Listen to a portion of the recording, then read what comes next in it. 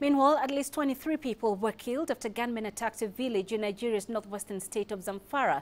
The attackers rode on motorbikes and shot indiscriminately at residents of Kwanardutsa village in Maru district last weekend. Investigations have since been launched with authorities hoping to apprehend the perpetrators. No group has claimed responsibility, but fingers point at Islamist militant group Boko Haram, which has spread its tentacles across the Lake Chad basin. Let's get the latest on the developments in Nigeria. CCTV's Sophia Dengona joins us live from the capital, Abuja. Sophia, this is not the first time that we're receiving claims that the leader of Boko Haram, Abubakar Shekau, may have been replaced or killed. What more do we know about his status and possible replacement? You know, when Abubakar Shekau became the leader of Boko Haram back in 2009, Penina, you know, the difference between he and Muhammad Yusuf, who was leading the group before, is really this idea of propaganda being the face of Boko Haram. He came out charismatically, taking on, you know, social media platforms like Twitter and Facebook to really advance the ideology of Boko Haram. Now, time and time again, you know, Abubakar Shekau would be the center of these, you know, of these videos that were released. It's interesting to note that back in 2011, the Nigerian government had said that indeed Abubakar Shekau had been killed, only for him to resurface again in these videos. You know, if you remember in 2014, taunting the abduction of 200 schoolgirls in Chibok.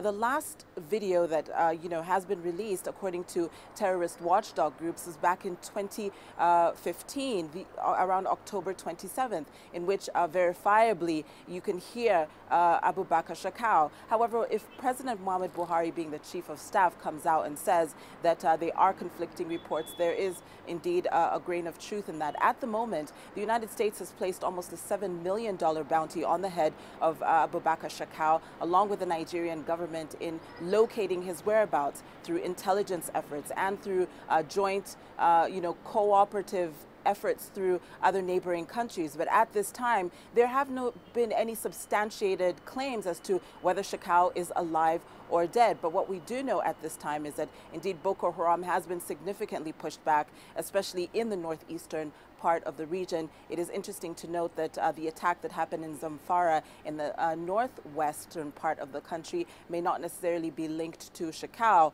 but is indeed linked to some kind of militant activity. Penina. Yeah, let's pick up on that point, Sophie, because of course what you've told us is what the Nigerian presidency has maintained all along, that Boko Haram's capabilities have been significantly degraded. Of course, the president recently claiming that the group is now only capable of carrying out attacks in the vicinity of the Sambisa forest. But let's talk about that Zamfara attack.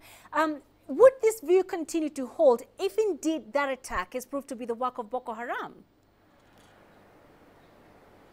Well, indeed, you are right, Penina. No group has come out openly to claim responsibility for the attacks in Zamfara, but focusing on Boko Haram, these type of attacks are very familiar to the group and most specific to the northeast. What we can say at this point is really that Boko Haram has been decentralized and is sort of in these pockets, these cells operating around what is purported to be the Sambisa forest.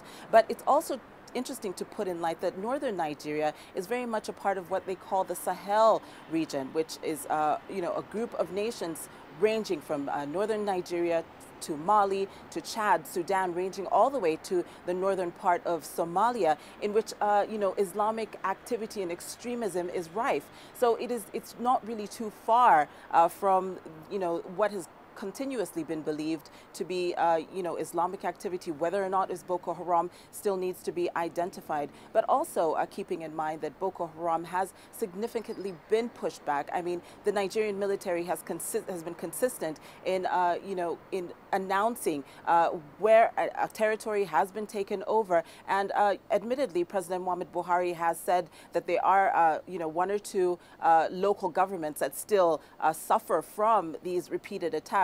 But what's interesting to also note is that speaking at the African Union meeting not too long ago, the Minister of Defense here in Nigeria asserting that Nigeria's Boko Haram has indeed been completely escalated, and that the continuous efforts of not only Nigerian military but the neighboring countries and the international community are really seeing Boko Haram decrease. The interesting note here is these continued attacks, what they call lone wolf attacks, attacks in which individuals go into communities and are able to, detonate themselves with, improvised devices. But at this point, the activity that happened in Zamfara is a continuation of the fact that indeed Islamic extremism and militancy is still active very much here in Nigeria. Penina. Right, Sophie, let's leave it there for now. Thanks very much for those insights. Sophia Dengo, live for us there in Abuja.